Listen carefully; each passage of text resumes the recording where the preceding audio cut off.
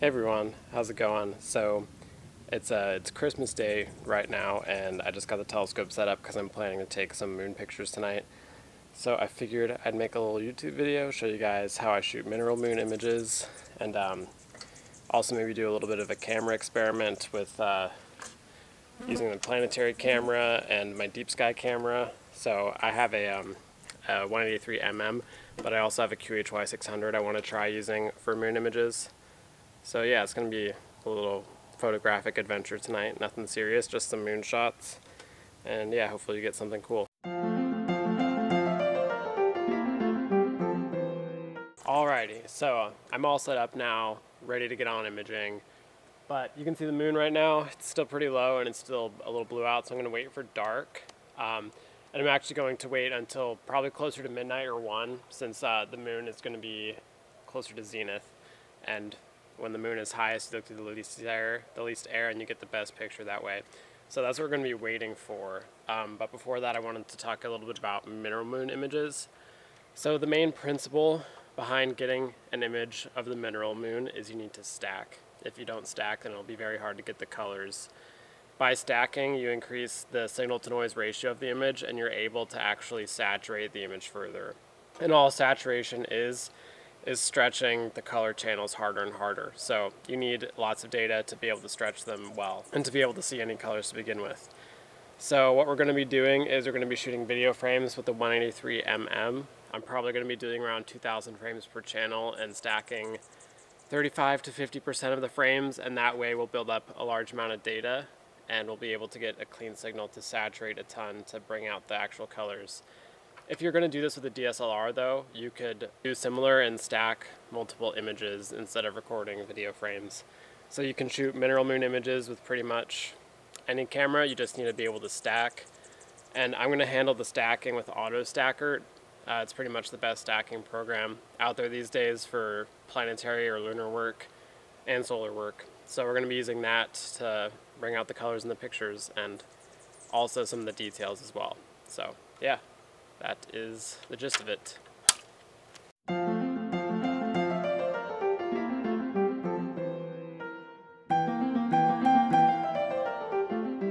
As you can see, I got my telescope set up and it is very much pointed at the moon, and now's the time to start actually capturing frames. So I'm just gonna, I don't know how much of this I'm gonna show, but basically, as you can tell in my field of view, it's really small.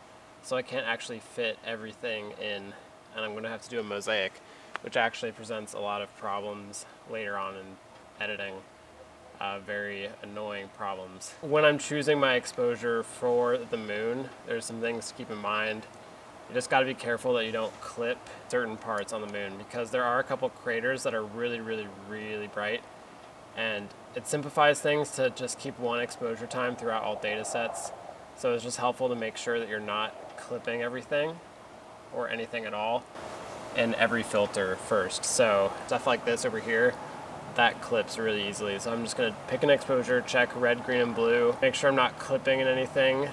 I'm very slightly clipping, it looks like, so what I'm going to do is drop my gain. Now I can be sure I'm not clipping anywhere. Now all we have to do is go through and start capturing our panorama frames.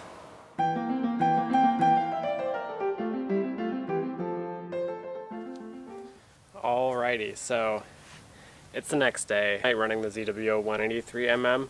That camera shoots a lot of data very fast, and my SSD for some reason wasn't up to handling it.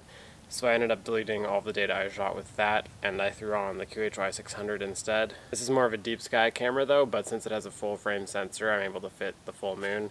and I can just shoot it in one go. So this will be a lot like shooting it with a DSLR basically, and it should have about the same amount of detail since they both use 2.4 micron pixels. So I won't have any resolution loss. I'll just have less data to work with. So what I ended up doing is I shot 30 frames per RGB channel, and I'm going to be stacking each of those and then color combining them and editing an image from that. Let's get to editing. Alrighty guys, so we're back at the computer now and it's time to start editing the data that we got. Due to a comedy of errors, I could not get the QHY600 data to color balance properly. So what I have instead is a set of DSLR images taken from the next night, full frame still, and this will be a bit more useful for those trying to follow along or produce a similar image, because most of you are likely to have DSLRs. Anyways, the first thing you're going to want to do is take these raw files and convert them into TIFFs. There's a million ways to do that. You could use PIPP, you could use Adobe Photoshop Camera Raw, you could use PixInsight.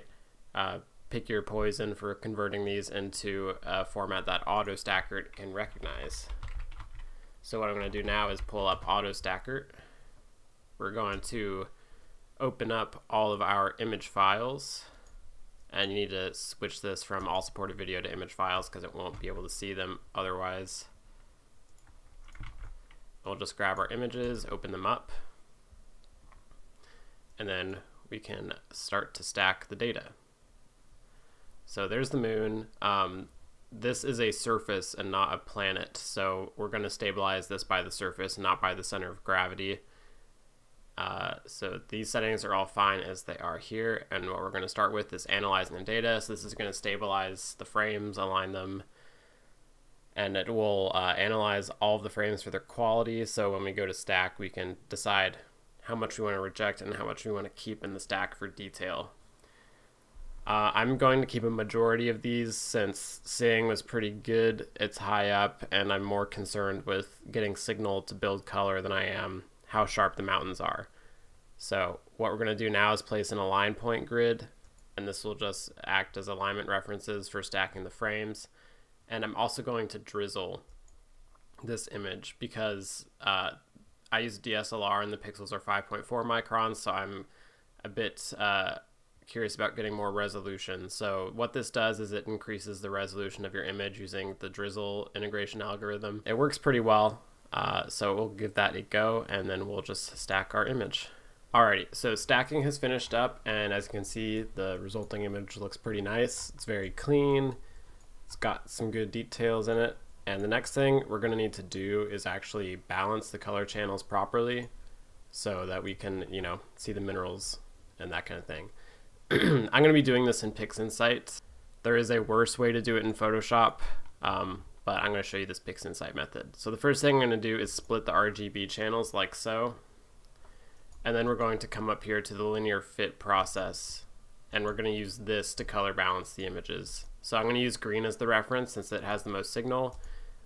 And then we're just going to linear fit all of our images directly to the green. Alright, now that those have been linear fitted, we're going to go in here to channel combination, and I'm just going to grab all of our images that we've just linear fitted, and I'm going to apply global to merge them. Now this is a color balanced image, and I can get rid of these other images, do not need them.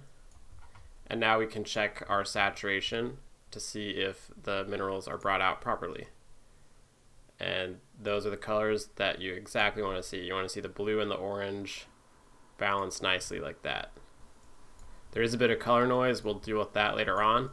But that is how you get these nice mineral colors in your images. So I'm going to start going through and editing the details in the image. I'm going to time lapse pretty much through the editing. You can do whatever you want, you know, whatever curves. I'm going to use deconvolution, wavelets, some curves. Then I'll be doing some color noise reduction and stuff later on. But yeah, that's how you get the colors in your moon picture. So yeah, I hope you enjoy this next little sped up part of me editing.